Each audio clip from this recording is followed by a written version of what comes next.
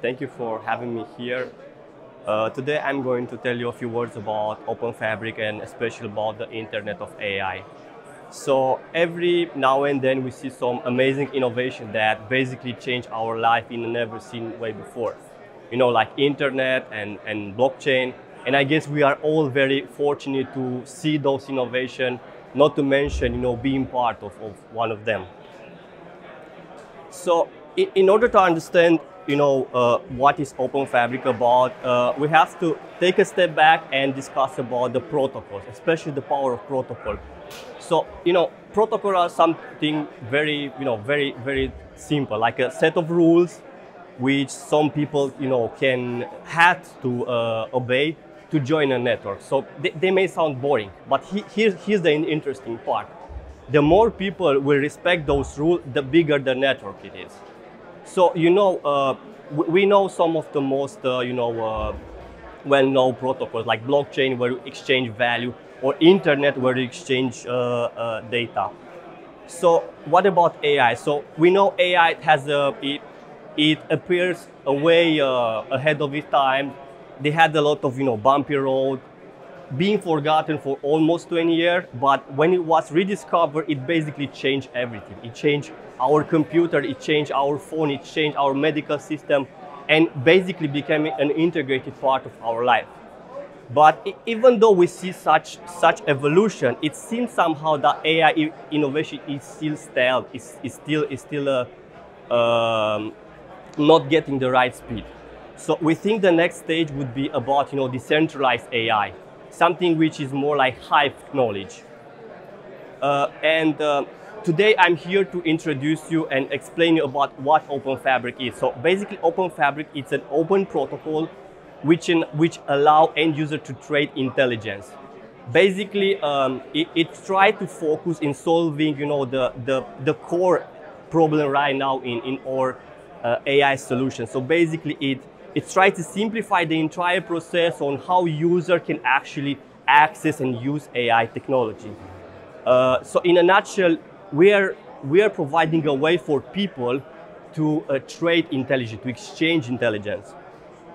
So okay, how this does work? So basically Openfabric, it creates an ecosystem that brings together four major stakeholders. So we have the people, the service consumer, people willing to use AI and pay each time they're using it. We have innovator, people knowing how to create the technology, and they're willing to monetize this skill. Basically, each time the AI apps are executed, they get paid in return.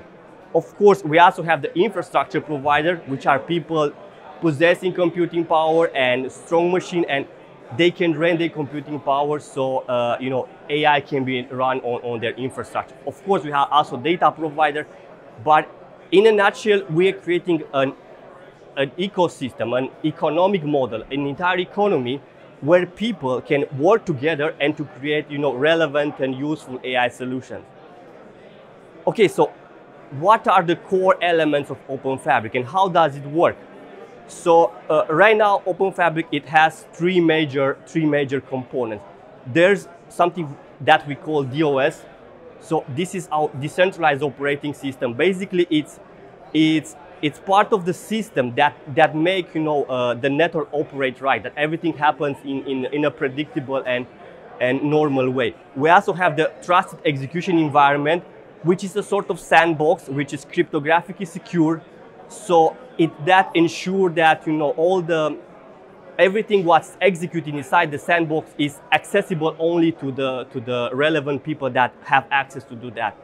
And of course, we also have an ontology-based connection system that allows us to not only to connect different algorithms between each other, but also to connect with the user interface and in the entire system. So on top of these core elements, we built basically three products. So we have the AI Explorer, we have AIPay, and AI Dev Kit.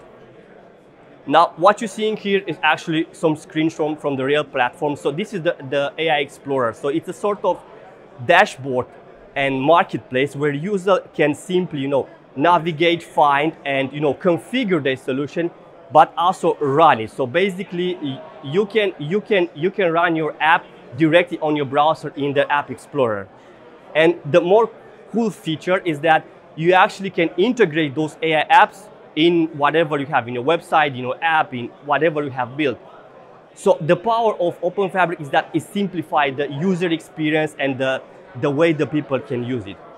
Of course, beside that, we have the AIPay with AIPay, which is like a digital identity and payment system. So basically, users are actually using that app to do the payment inside the platform, and of course, to authenticate themselves.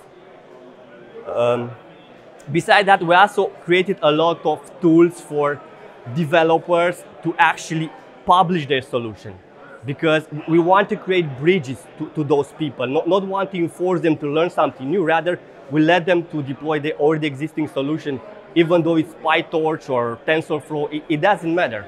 You simply use our toolset to wrap it up your solution, deploy it on Openfabric, and this will get instantly accessible to all the people using the platform. Of course, we also have like video tutorials. We also have integration wizard with different systems. So yeah, in a nutshell, this is what Openfabric is about. So just as a closing thought. So imagine what Tesla and Apple and Amazon, all these big companies are right now, because they have the power of AI. So imagine you as an end user, more simple, not necessarily like a big company, having access to the same technology. So with Openfabric, you can have this today. What it will be interesting, I mean, for people to remember about what we're building, is that we took a step back.